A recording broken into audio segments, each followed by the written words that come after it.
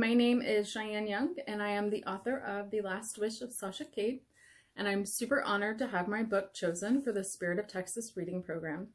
I am a lifelong Texan, and I also set all of my books in Texas ghost towns as a way to kind of preserve a little bit of Texas history and also to keep it alive.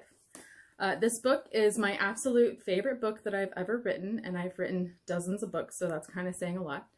It has also been optioned to be made into a TV show, so I'm super excited to have you read it, and I hope you'll love the show as well. This book deals with best friends and loss and first love, and it will probably make you cry, and I'm sorry for that, but I'm not that sorry because I like making people cry. But I promise you the happy ending will be worth it.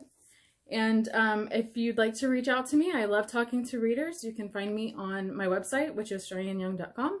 Or you can find me on Twitter or Instagram at normalshy, which is normal, C-H-E-Y. So thank you and happy reading.